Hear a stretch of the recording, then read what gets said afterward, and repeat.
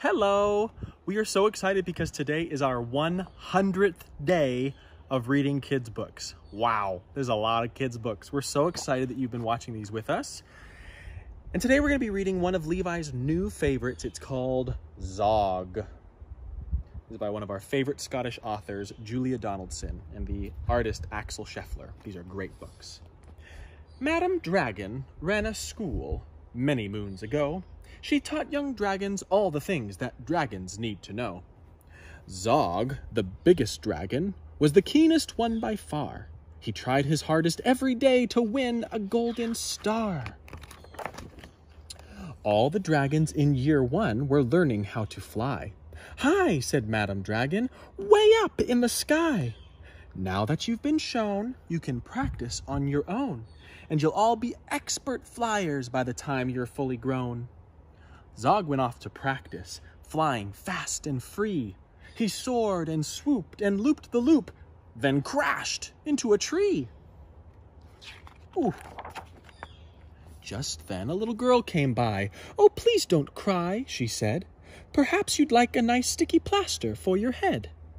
"What a good idea," said Zog. Then up and off he flew, his plaster gleaming pinkly as he zigzagged through the blue. Plaster's the word for Band-Aid if you live in Scotland. A year went by, and in year 2, the dragons learned to roar.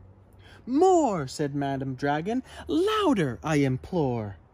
Now that you've been shown, you can practice on your own, and you'll all be champion roarers by the time you're fully grown."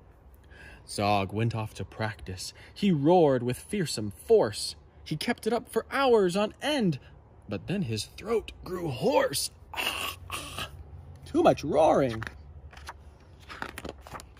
Just then the girl came by again. She said, "What rotten luck! Perhaps you'd like a nice soothing peppermint to suck." "What a good idea," said Zog. Then up and off he flew, and breathing fumes of peppermint, he zigzagged through the blue. A year went by, and in year 3, the dragons learned to blow. "No," said Madam Dragon, "breathe out fire, not snow. Now that you've been shown, you can practice on your own, and you'll all be breathing bonfires by the time you're fully grown." Zog went off to practice. He blew with all his might. He twirled around in triumph, and his wingtip caught alight. "Oh, no!" Just then the girl came by again. She said, "You poor old thing, perhaps you'd like a nice stretchy bandage for your wing." "What a good idea," said Zog. Then up and off he flew, his bandage flapping wildly as he zigzagged through the blue. All the year 4 dragons were learning, can you guess? "Yes," said Madam Princess, "how to capture a princess. Now that you've been shown, you can practice on your own. You'll need to capture hundreds by the time you're fully grown." Zog went off to practice. He tried and tried and tried, but he simply couldn't manage. "I'm no good at this," he cried. "I'll never win a golden star." Just then he saw the girl. "Perhaps," she said, "you'd like to capture me. I'm Princess Pearl." "What a good idea," said Zog. Then up and off they flew, the princess gripping tightly as they zigzagged through the blue. "Ah," said Madam Dragon, "our first princess so far. Congratulations, Zog, my dear. You've won a golden star." Zog was proud and happy, and Pearl felt good as well. She took the dragon's temperatures and nursed them when they fell. A year went by, and in year 5, the dragons learned to fight.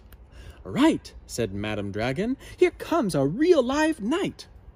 Up spoke the knight. "My name," he said, "is Gadabout the Great.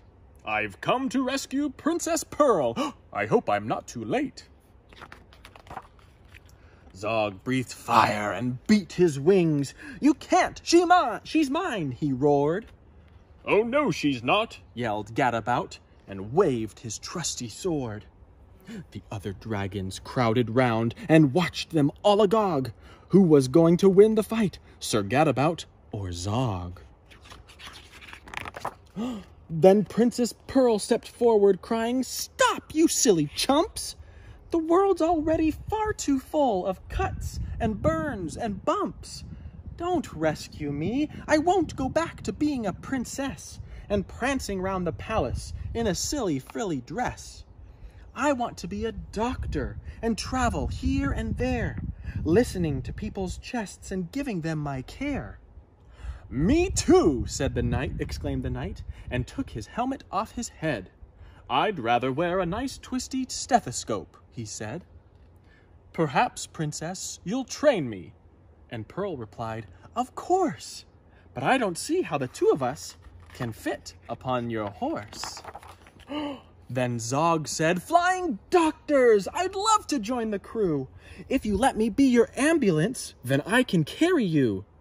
"Bravo," said Madam Dragon, "an excellent career." And all the Year 5 dragons gave a loud resounding cheer. Then Madam Dragon told the horse, "I really hope you'll stay. I'll let you be my pupil's pet and feed you lots of hay." "What a good idea," said Zog. Then up and off he flew. The flying doctors waved as they zigzagged through the blue. What a good idea. Have a good day.